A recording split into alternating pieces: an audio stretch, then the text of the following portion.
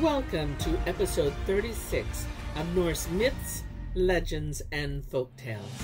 My name is MyLinda Butterworth, and today we learn how Baldur's dream sends Odin to visit the seeress to get answers in Baldur's dream.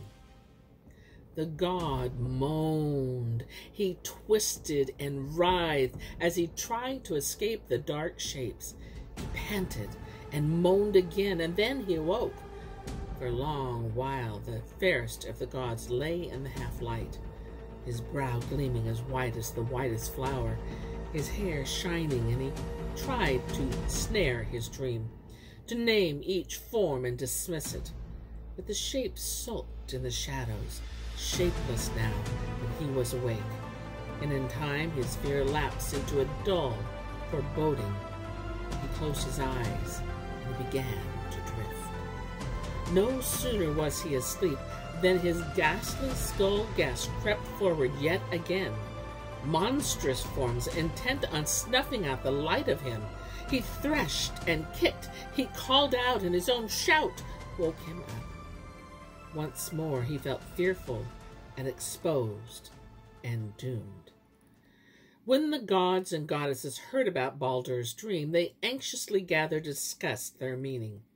They said that he was the most merciful, the most gentle and loved of them all, the least deserving of such unwelcome night visitors. They said nothing tainted had ever crossed the threshold of Bridalbleck before. But all they said only disturbed them more. They could not unravel Baldur's dream. "I will go myself," said Allfather, Baldur's father, "and return with a meeting." The magician, old as time, stood up and hurried out of the council. He saddled Sleipnir, galloped over the quivering rainbow, and took the long, long track that led from Midgard down into the gloom and the swirling mist of Niflheim. Hel's hound heard Odin coming. The hair of Garam's throat and chest was caked with blood, and he bayed from his cliff at the entrance to the underworld.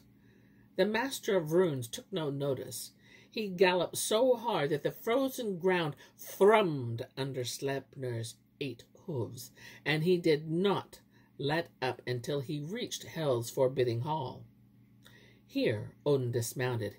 He peered into the hall. It was packed out with the dead and gleaming with gold rings and gold ornaments. And then Sleipnir, round to the east door near where Seeress was buried. Odin stood beside her mound and fixed his one glittering eye upon it. Then he began to use charms, and in the gloom the pale spectre of the seeress rose out of the earth and loomed over him. "Who," she moaned, "who is the stranger who forces me up and unearths me to sorrows? Snow has settled on me, rain has lashed me, dew has seeped through me. I have long been dead." "My name is Vegtam, the Wanderer," Odin said, "and I am Valtram's son. Give me news of Hel. I have traveled already through the other worlds. Why are gold rings strewn along the benches in Hel's hall, and why is the whole place decorated with gold? Who are you expecting?" "The shining mead," said the seeress, "is brewed for Baldur. A shield covers the cauldron. For all their glory the gods will be filled with despair. I was unwilling to speak, and I will say no more now." "Seeress, you must stay," Odin said. "You must answer all that I ask. Who will slay Baldur and drain the lifeblood of Odin's son?" "Blind Hod will carry a fatal branch. He will slay Baldur and drain the lifeblood of Odin's son. I was unwilling to speak, and I will say no more now." "Seeress, you must stay," Odin said. "You must answer all that I ask. Who will take vengeance on Hod? Will you carry Baldur's slayer to the pyre?" "Hrand will lie with Odin, and their son will be Voli, born in West Soli, the western hall.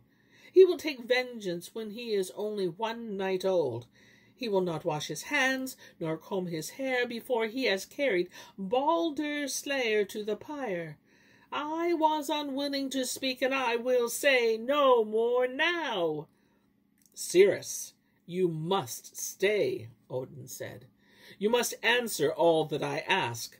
Who are the maidens who will keen then, and toss their scarves up against the sky?" "You are not Vegtam," said the seeress, "as I believed you to be. You are Odin the magician, old as time." "And you are no seeress," Odin said, "nor are you wise. You are the mother of 3 monsters. "Ride home, Odin, and boast about your skills," said the seeress. Her voice was rising and gloating. "No one will raise me again until Loki breaks free from his fetters and all the forces of darkness gather before Ragnarok." The spectre, pale and gleaming, began to ooze and to sink back into her grave. Then Odin turned away and mounted Sleipnir with a heavy heart. And here's where I end my tale for today. But I'll be back with more tales, many more tales. Until then, my friends, enjoy the journey.